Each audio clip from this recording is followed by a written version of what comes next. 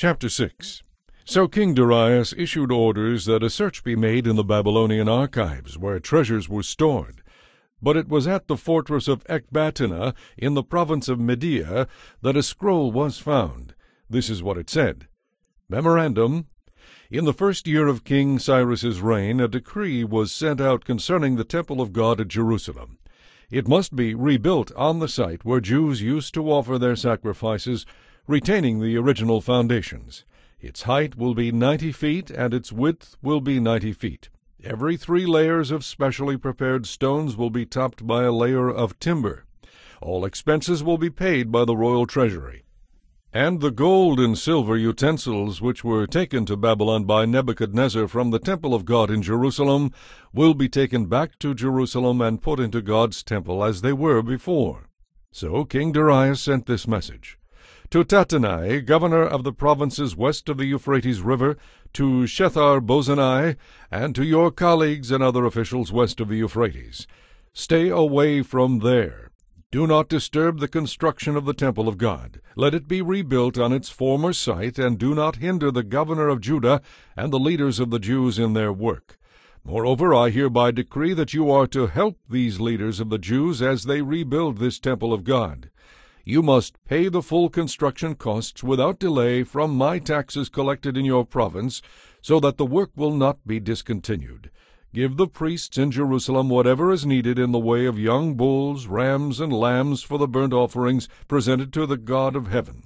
And without fail, provide them with the wheat, salt, wine, and olive oil that they need each day. Then they will be able to offer acceptable sacrifices to the God of heaven and pray for me and my sons. Those who violate this decree in any way will have a beam pulled from their house. Then they will be tied to it and flogged, and their house will be reduced to a pile of rubble. May the God who has chosen the city of Jerusalem as the place to honor his name destroy any king or nation that violates this command and destroys this temple. I, Darius, have issued this decree. Let it be obeyed with all diligence.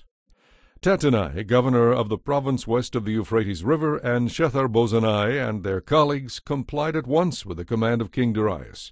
So the Jewish leaders continued their work, and they were greatly encouraged by the preaching of the prophets Haggai and Zechariah son of Iddo.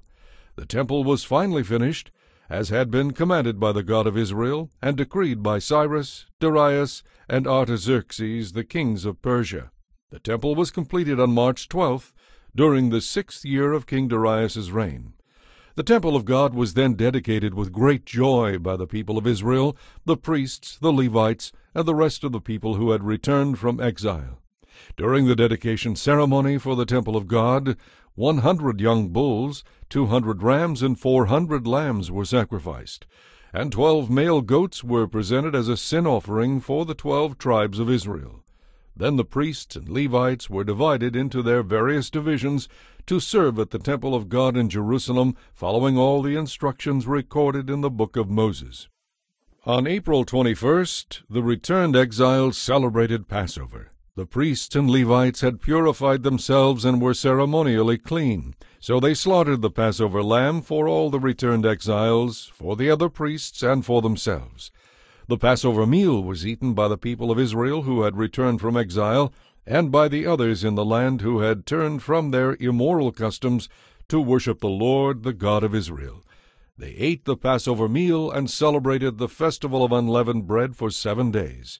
There was great joy throughout the land because the Lord had changed the attitude of the king of Assyria toward them, so that he helped them to rebuild the temple of God, the God of Israel.